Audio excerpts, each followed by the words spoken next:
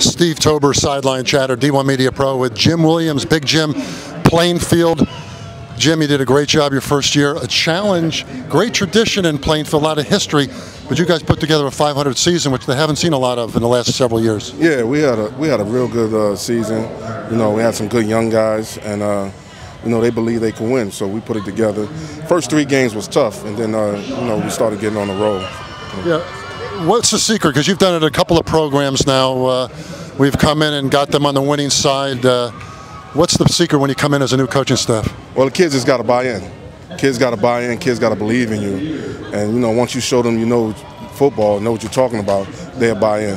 You know? You came back from years ago from East Orange as a coordinator on the defense, and it's a great years with Marion Bell, who was put in the Hall of Fame in Essex County the other night at the Robeson Classic. But your lineage has been a progressive one, and now you're coaching Union County. What do you see the biggest difference, like Essex and Union County football, if there is any?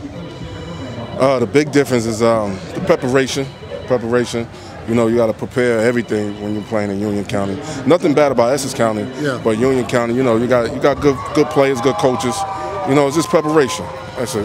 Yeah, a lot of good coaches. DeSarno, Westfield, Grasso Union, and now Fiore comes in at Elizabeth. You open with them. It's going to be an interesting opener for Plainfield, and I'm sure you'll prepare your team. But we'll see how Fiore does at Elizabeth and how they open up against the Cardinals. Yeah, you know, John is a good coach. John is a good coach. You know, he won at Montclair, and you know, we got them in the opener. You know, thank God we got him first. You know, but he's going to get Elizabeth going. You know. But also, you know, we're going to be there too, you know. So. Yeah, Jim, you've worked a lot on this North-South committee for the Sims Classic.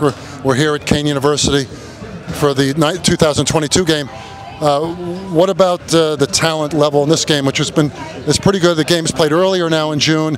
You got a lot of kids going off the 1AAs, Division III NAIA, but the talent level is pretty strong in this game this year. Yeah, you know what? We haven't had this game in 3 years.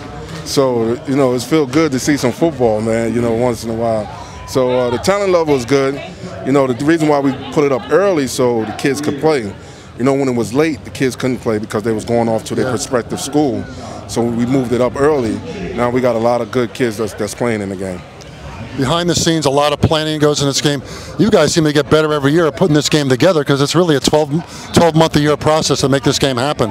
Yeah, you know what, man, my hat goes off to George DeGrandi. You know, he took over for Ken Trimmer.